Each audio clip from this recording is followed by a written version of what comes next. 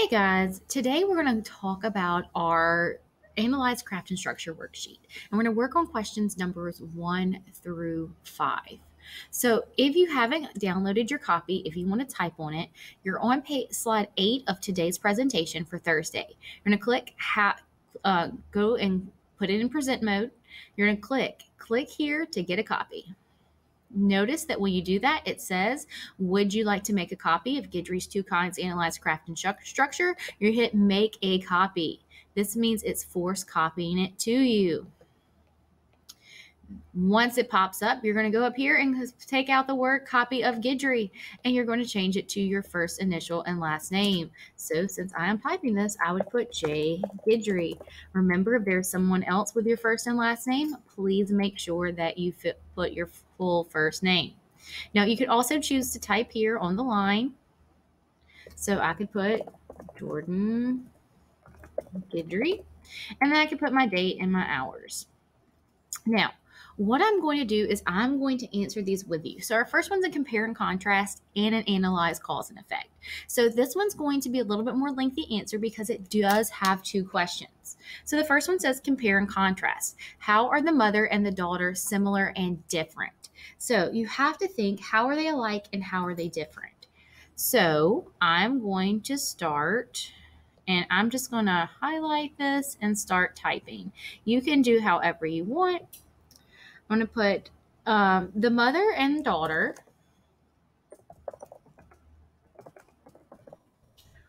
are similar.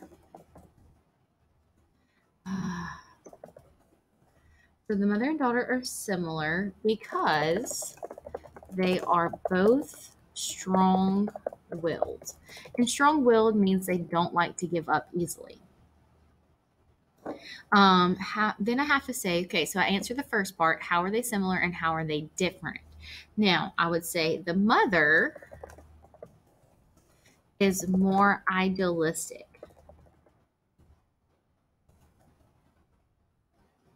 Believing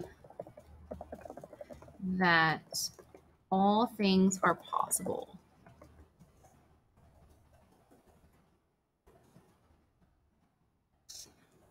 On the other hand, now that is going to be something that indicates differences. So on the other hand, the daughter is more realistic, comma, believing that one must accept restrictions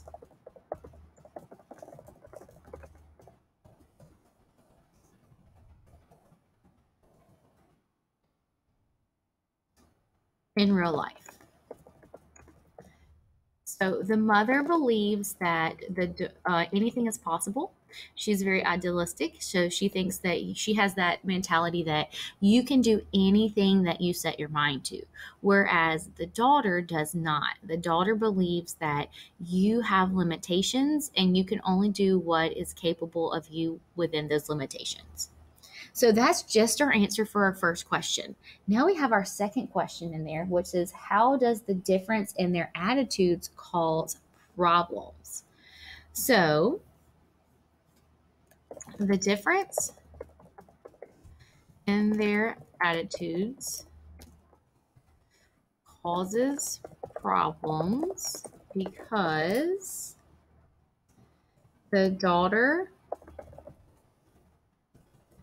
believes that she can never meet her mother's expectations, and the mother is angry because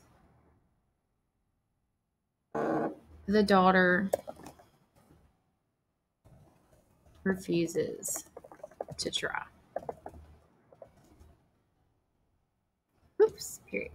All right, so that's your answer to your first question. Yes, some of these are going to be a little lengthy, but I promise bear with me.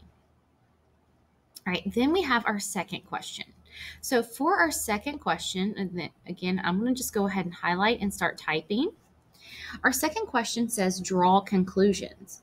In the story, conflict or the struggle between the characters results when the mother pushes the daughter to succeed. Is there a winner in this conflict, and explain? So we have to think.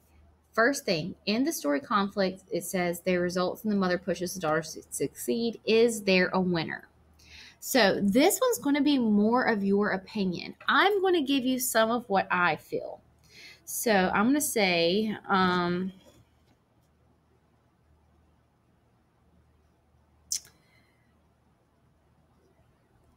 the conflict results in a draw, or I'm going to say the conflict results, I'm going to change it. The conflict results in no one winning. Let me fix my grammar. Sorry, guys. So the conflict results in no one winning. So in my opinion, it's a kind of a draw between the mother and the daughter. They're both so stubborn and they are both just so headstrong that neither one of them is willing to give in to the other one. So they have this constant draw, or like coming to an impasse where they just will not meet. Why do I think this way? So now I have to have my explanation. The mother never achieves the life she wants for her daughter, and the daughter doesn't develop the self-esteem she might have had if she had followed her mother obediently. All right, so this is what I believe. And remember, your opinion might be different. You might feel that the daughter wins because maybe you think that the mom gives up in the end. You might feel like the mother wins because she keeps pushing the daughter and pushing the daughter. And she is eventually successful, just not the way the mother anticipates her success being. Our third question is to make a judgment. And in this one, it says, should the narrator's mother have pushed the daughter as she did? Explain. Again, this one is somewhat your opinion or what you believe. I'm going to give you my opinion, and you can use mine to format your own. So I do not believe that the mother should have pushed the narrator as hard as she did. The mother pushed the daughter too hard. Then I have to explain my answer. Remember, we always have to explain our thinking. The mother's efforts backfired, and her daughter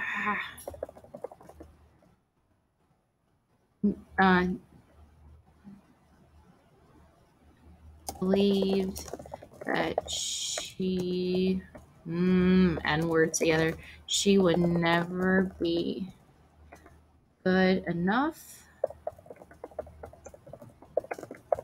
This caused the daughter to stop trying. All right. Question number 4. So next one. So in this one, it says, what can one generation learn from another? What have you learned about how people of different generations interact with readings from the story? Again, this one's going to be a little bit more lengthy because it does have multiple questions. Now, in this one, also your opinion, but I can give you a little bit of insight. So what can one generation learn from another? So I'm going to start out with, remember, a tag sentence. In the short story, Two Kinds, Amy Tan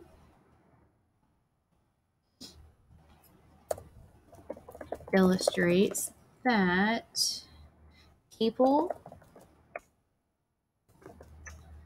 of different generations can learn from the ways that each other acts under pressure and tries to influence each other. All right. So in the short story Toucan, Amy Tan illustrates that people of different generations can learn from the ways that each other acts under pressure and tries to influence each other. Now, your job is to then explain this. So if you believe that this is true, then explain it. If you have something different, then you're going to put in a different answer. All right, now we're going to look at question 5. So I'm going to back up just move it on to the next one. All right, so question 5. So we should have 5, 6, 7, 8, and 9 left. So question number 5 says, reread paragraphs 24 through 28 of the text. What does the passage show about the difference between the mother's motives and the daughter's motives? So now we have to look at and determine the motives between both characters. If you don't know where to go, you go back to paragraph 24. Paragraph 24 is going to be on page 16. So we're looking back for 24 through 28, so pages 16 and 17. It says, I could see why my mother was fascinated by the music. It was being pounded out by a little Chinese girl, about 9 years old, with a Peter Pan haircut. The girl had the sauciness of a Shirley Temple. She was proudly modest like the proper Chinese child, and she also did the fancy sweep of a curtsy, so that the fluffy skirt on her white dress cascaded slowly to the floor like the petals of a large carnation. In spite of these warning signs, I wasn't worried. Our family had no piano, and we couldn't afford to buy one, let alone the reams of sheet music and piano lessons. So I could be generous in my comments when my mother badmouthed the little girl on TV. Play note right, but doesn't sound good. No singing sound, complained my mother. What are you picking on her for? I said carelessly. She's pretty good. Maybe she's not the best, but she's trying hard. I knew almost immediately that I would be sorry that I said that. Just like you, she said, not the best because you're not trying. She gave a little huff as she let go of the sound dial and sat down on the sofa. So we have to look at the conflict there and what's going on. So remember, we're trying to figure out what does this passage show about the difference between the mother's motives and her daughter's motives.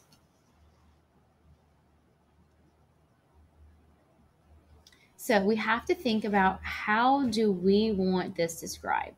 Now, the mother is trying to show her daughter this for what purpose? So that's where we're going to start out. Or that's what we're starting with. So I'm going to say the mother wants to inspire her daughter. So the mother wants to inspire her daughter to be the best, while the daughter wants the mother to accept less from her.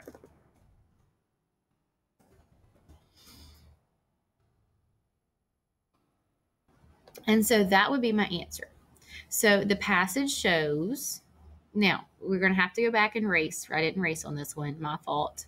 So paragraphs 24 through 28 show that the mother wants to inspire her daughter to be her best, while the daughter wants the mother to accept less from her. All right, then we have number 6. Number 6 says, how do the different perspectives of the mother and daughter create challenges for each character? So for this one, we have to look at the challenges that are presented.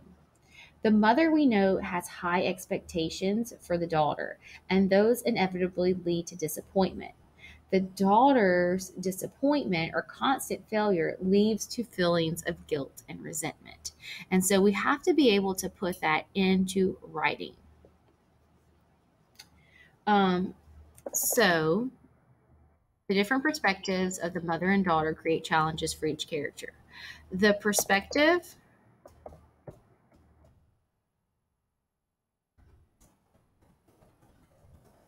of the mother creates challenges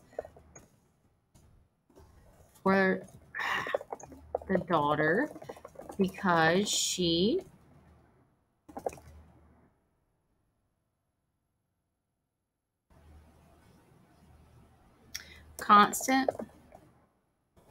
constantly feels like a disappointment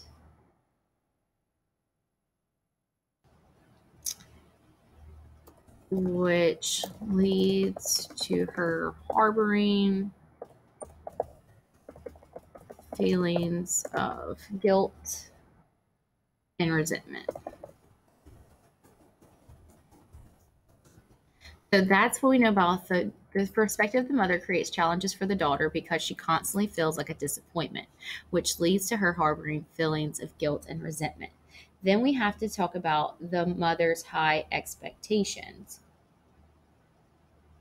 So the mother's high expectations calls her to constantly be let down by her daughter, which leads to disappointment.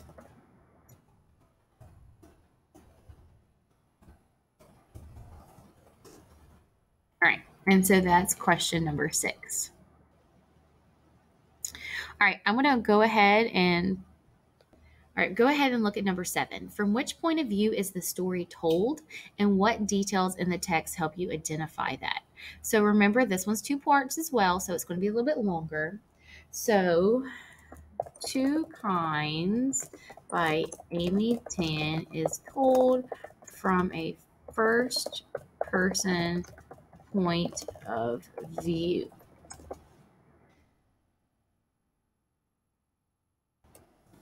Ooh.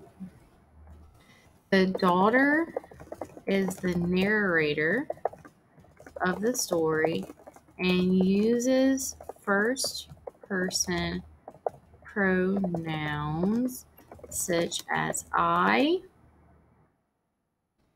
me, and my. The daughter is describing her own story using her thoughts and feelings about the events that are occurring.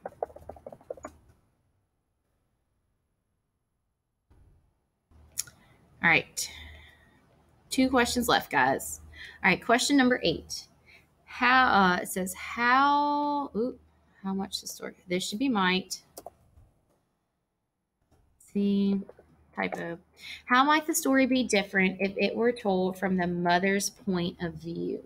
So in this one, how would the story be different if it was told from the mother's point of view? So remember, it's told from the daughter's point of view. The daughter is the narrator. So we know her thoughts and her feelings and her perception, but we don't know how the mother feels. So if you think about it, if Two Kinds was told from the mother's point of view,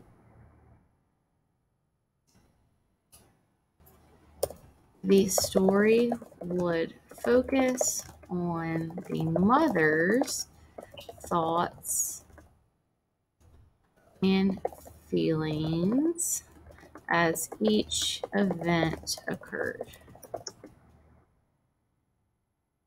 We would have more insight into why the mother behaves as she does, and only see what the daughter is doing.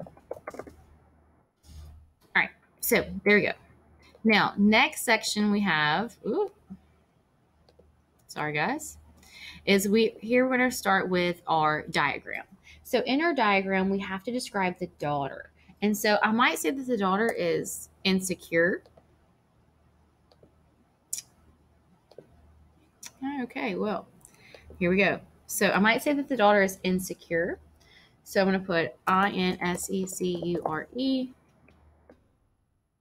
Did that work?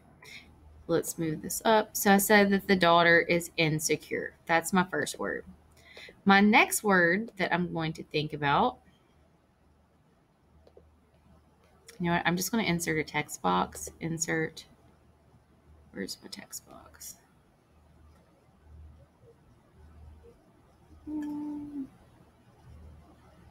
Well, that's not working. So I'll tell you guys what to put. Let's see. Control copy. Control paste. Here we go. My next one I have insecure. I'm going to take this insecure. I'm going to edit it.